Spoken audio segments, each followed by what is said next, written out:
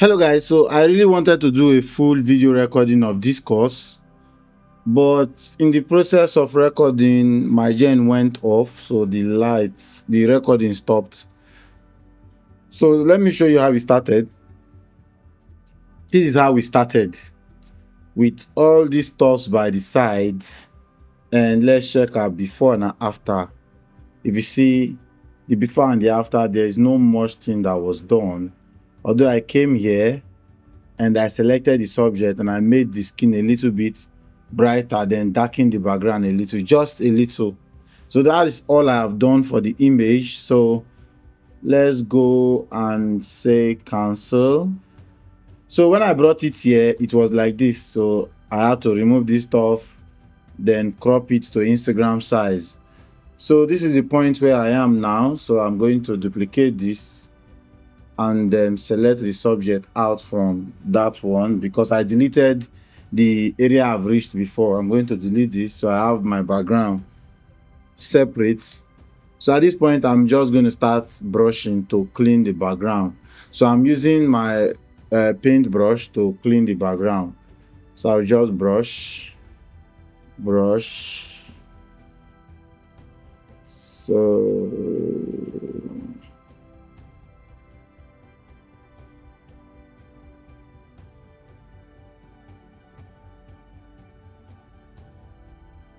brush.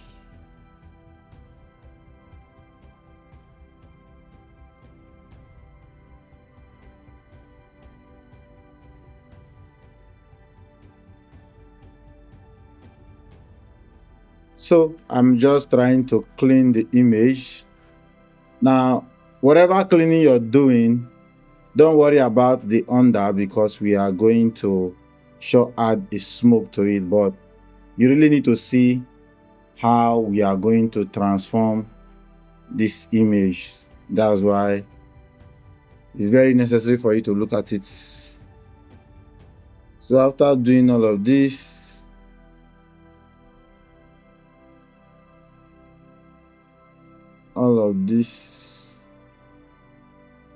sorry, still loading, so let's clean this up.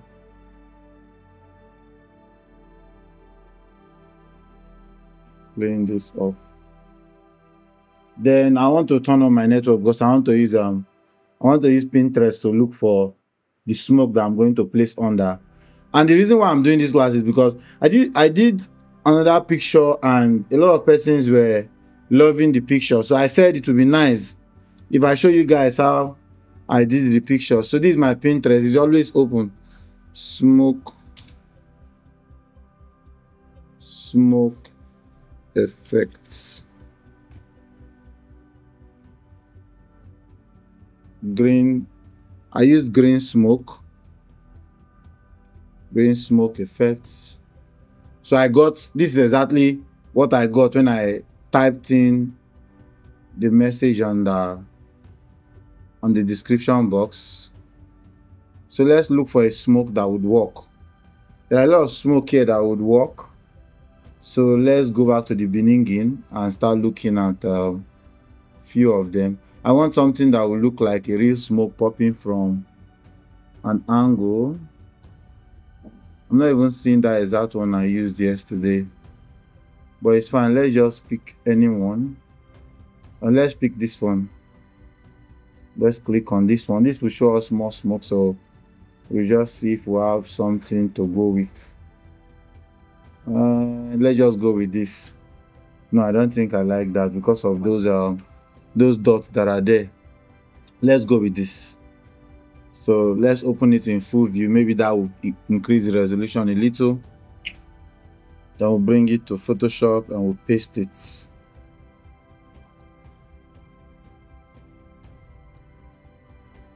Just keep it like this, bring it to the top, then change the blend mode to screen.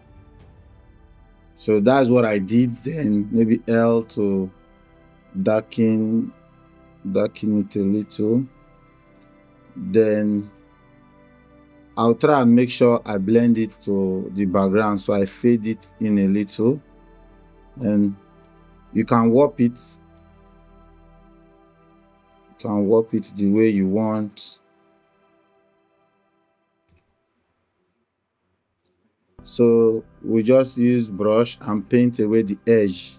Use a regular brush and paint away the edge of the smoke. Then we can duplicate it, Ctrl T, change the direction and keep it like this. Warp again so it will not look same.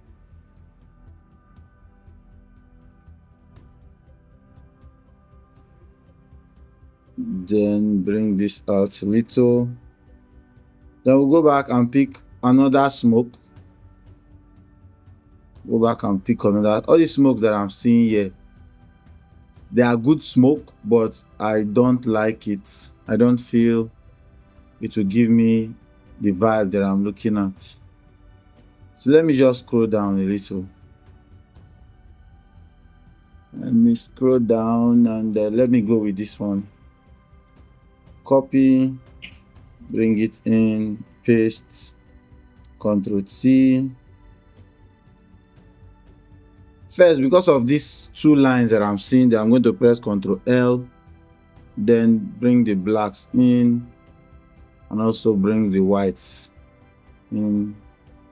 So that check-like stuff I'm seeing there will not be there. Then screen, push it down, bring the blend mode down a little, then Ctrl J, invert it and keep it this way. So when you do all of that, you can still bring down the opacity a little, bring down the opacity. Do all of that, bring down the opacity. Put them all in a group. Then use your regular brush and just paint out of that mask. The first thing you can do is maybe you just select R and do this, so you can go back and maybe still reduce this a little. I don't like the effect I'm seeing at these two edges. I like what I'm seeing here, so I'm going to duplicate this again, put it like this. So whatever I'm doing in here will not be affecting the image because I've already built a mask. So every single one of them, just to bring down the opacity. So we can actually keep it like this, but I think these two, I'm not enjoying them, so just bring it down. Yeah, so we can actually keep our background like this. So we have moved from here to here, from here to here. So the next thing I want to do is make this part of the image bigger than the downside. So we are going to merge everything together, then come to liquify. When we come to liquify, the first thing we want to do is grab a brush. Look at what I'm using to just make this side bigger. Now I'm just trying to make people feel like the lens itself was a very big lens. Sorry, just make people feel like the lens itself is very, very wide.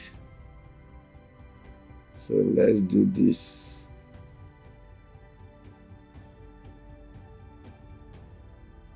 Then we'll go back to this one, make this side smaller.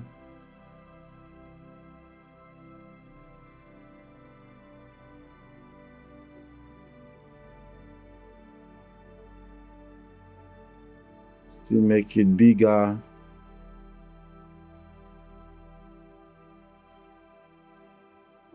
So we move from here to here, here to here, here to here.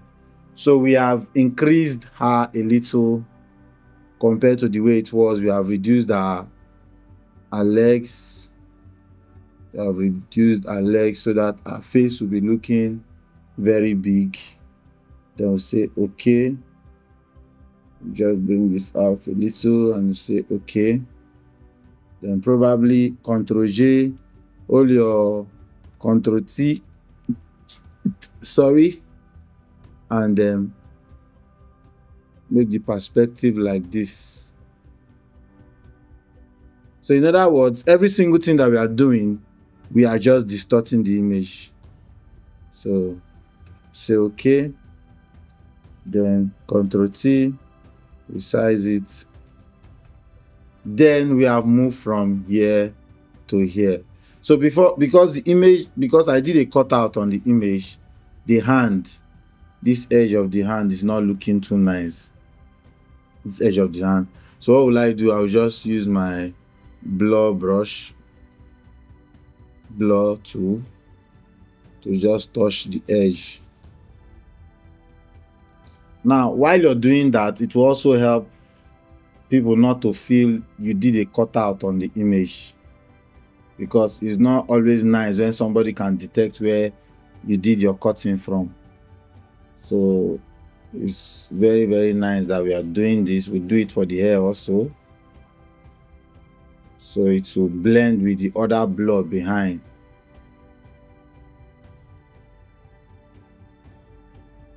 So if you can do every part of the image like this, it will be a good thing. But sometimes if you don't have all the time you need, it might be disturbing. But just try as much as possible to create that thing that will make people not feel like the image itself was a cutout.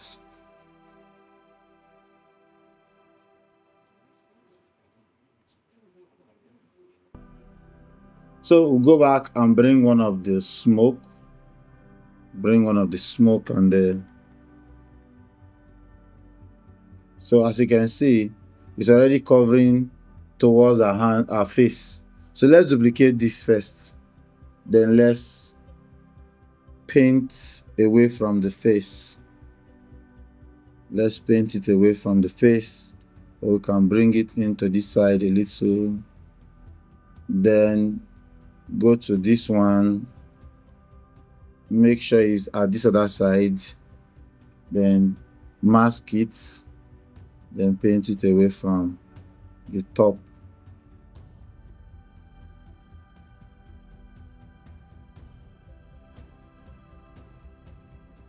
So those two also, you can bring the opacity down.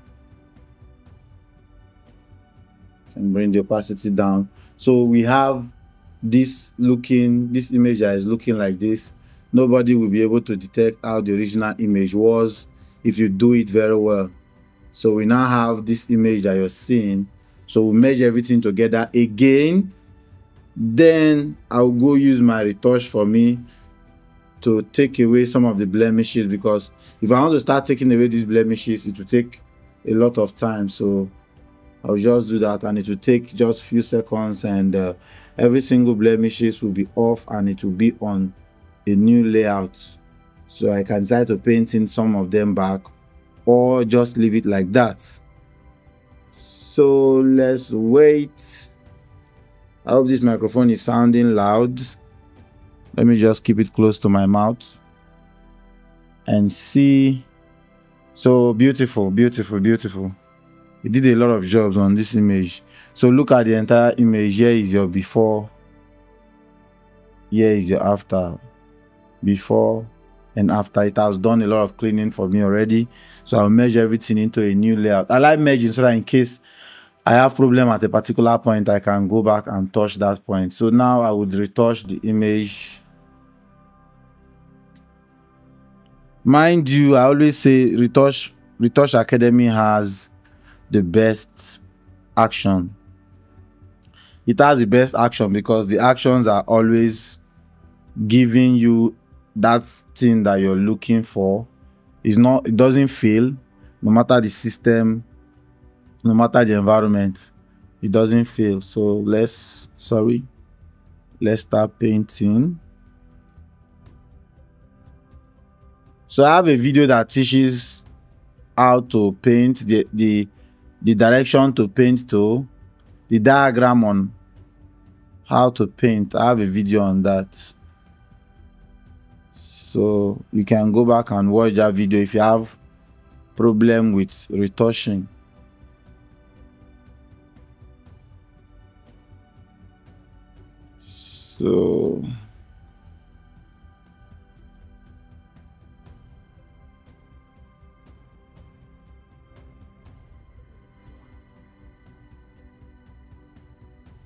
So I will leave the stock image. I will leave this image for whosoever would like to try it out for me to see.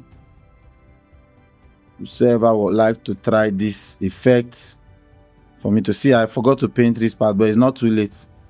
I can still paint it. I mean, use the blur to fade it.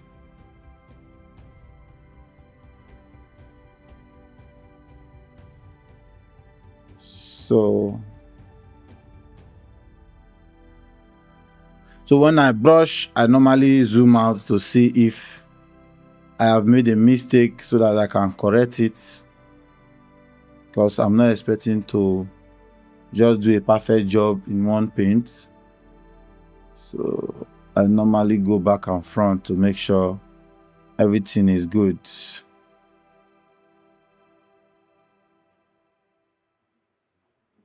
So I think this is good enough for me.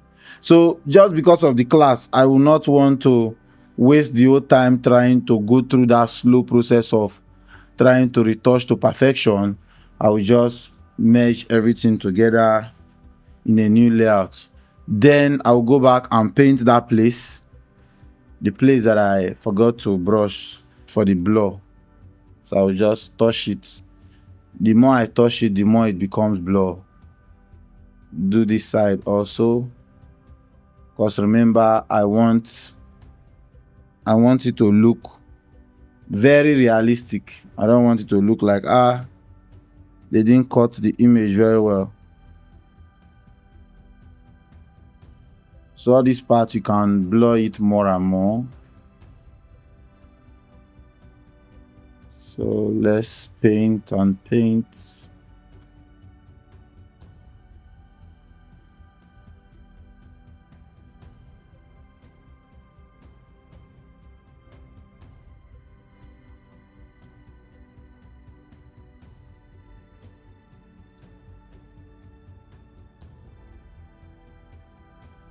So like for this hand, I think this part is coming out too much. So I can go back to liquify and use normal brush to just push it in a little. For those of you who know how fingers are, you know that thing is possible. You know it's very, very possible to have a finger that is not straight. So let's paint here, paint. I'm still painting. Okay, so at this point I would just go back to Reblum, one of the plugins I told you about. It's also a retouching. The work of this plugin is to also help me retouch this image very well. So I've already done the retouching. The plugin should just help me look for imperfections and just help me touch them.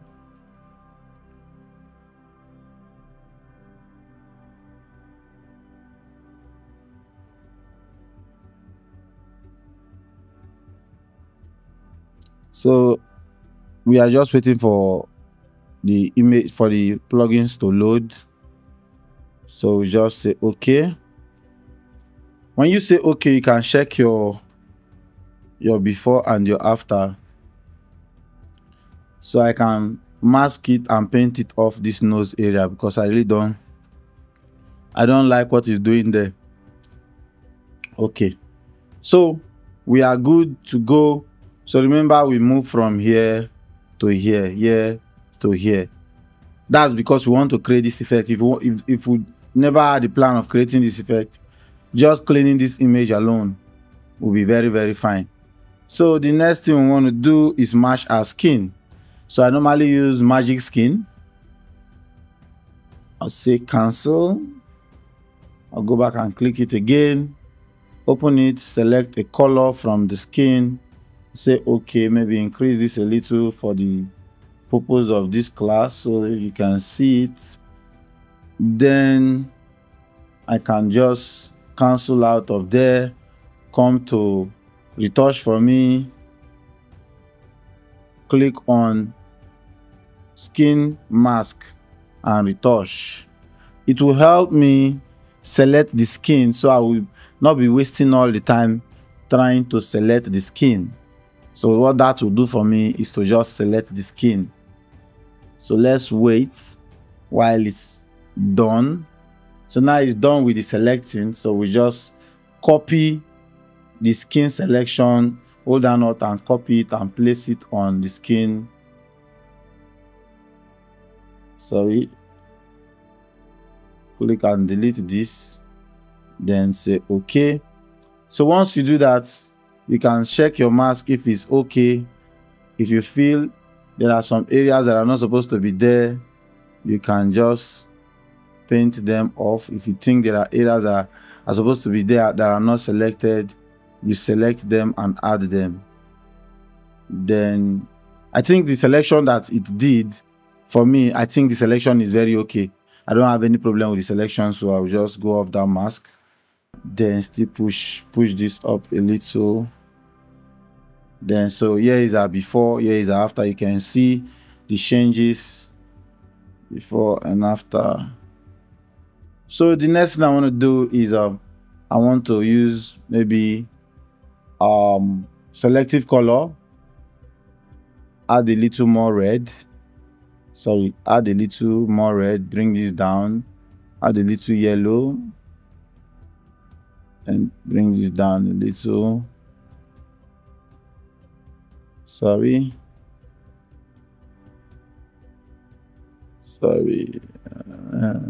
Keep this here. Then bring this down.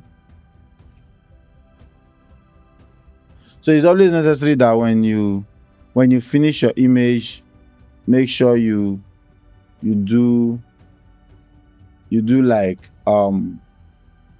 like you save your preset so that next time you can use it. So let's go to yellow and do the same. Bring this up, bring this down a little, bring this way. So we have what you're seeing here. Then we can now come to blacks and pushing the blacks a little. Also we'll bring this up. Then you have what you're seeing here. Then the next thing we want to do is create an S curve. So I have my S, bring this up, bring this down, bring this up, bring this like this. Now when you do your S curve like this, it becomes a problem. So I normally just change it to luminosity so that I'll still get that details I'm looking at.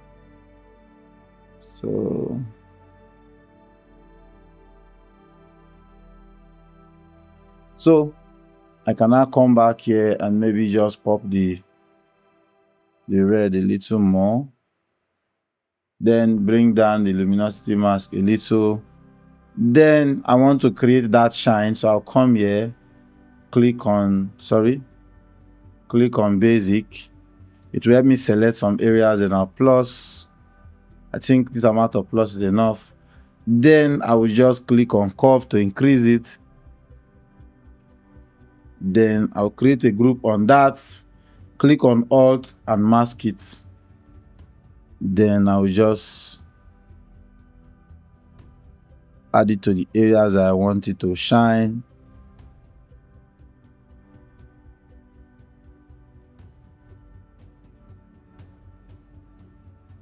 So here is your before, here is your after. The shine is shining.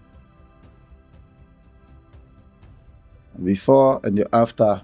You can still merge it again, then come to retouch for me, take this off. Let's go to portrait volume and create portrait volume and see what portrait volume will give to us. So when you want to create images like this, Another thing I noticed is that you have to be very, very patient. You have to keep calm. You have to keep calm while trying to create something like this, right? Keeping calm is a good thing. So it's still loading. What this is also going to do is to increase the amount of shine in your image. So let's wait. It's not like that kind of heavy shine, but look at it. Your before, your after, your before, your after. It has shine in some other places also. Your before, your after.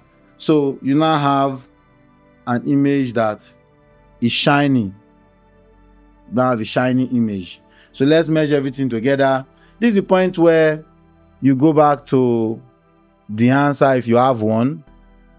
If you have DEHANCER, you just click on it and use it to to beautify your creation. You see, very nice colors, very nice colors that you can just pop into your work, and good. I like this color because this is something I'm already creating. I'm already creating the job with this color. So let me say okay. So I'll just reduce it maybe about 30%, merge it to a new layout, then go back there again, because I want to color grade it in a way somebody cannot just look at the image and say, I can do that color grade now. No, this is not I can do that color grade kind of job.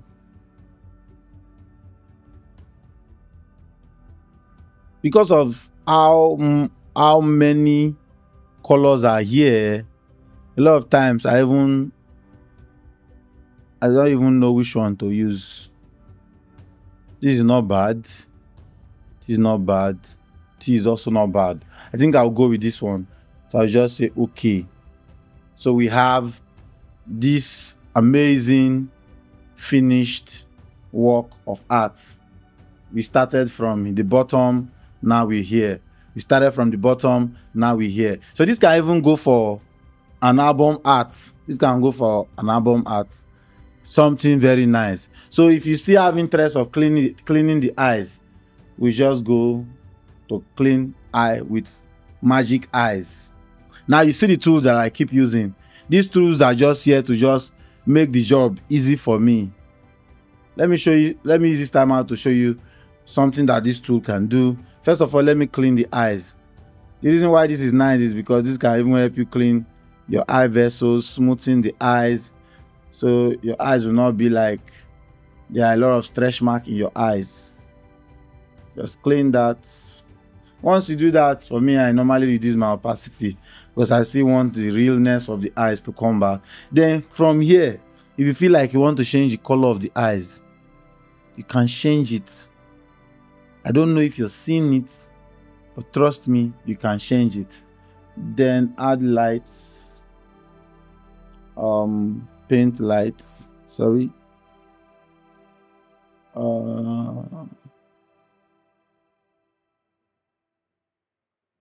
Let's paint light into the eyes.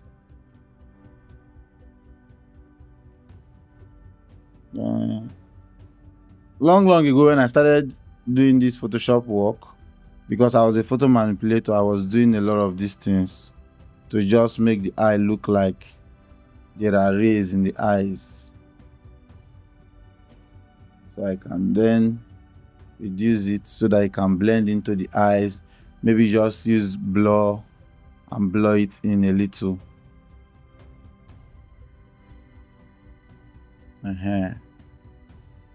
So for our color of eyes, we can now change the color to whichever color we like.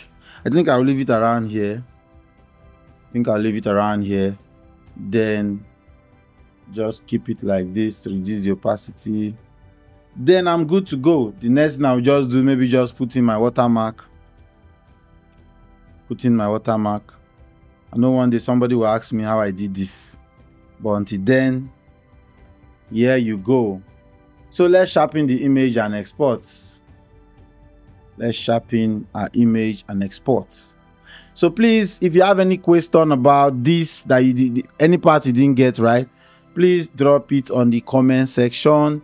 I would make sure I would check it out and answer your question, and maybe do some other videos like this as time goes.